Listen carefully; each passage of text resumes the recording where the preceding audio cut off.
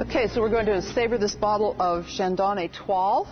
And first thing we do is we locate the seam, which is between the two halves of the bottle as they're made. The bottle's made in a mold.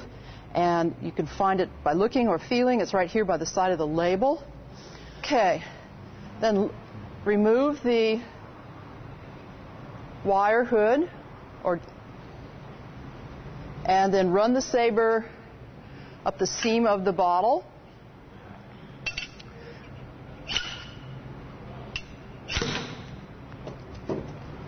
And then pour the wine into your favorite champagne flute.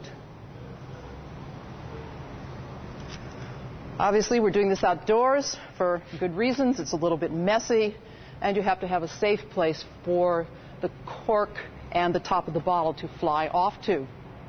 Remember to handle the bottle and the cork with its glass necklace, if you will, very carefully because this is extremely sharp.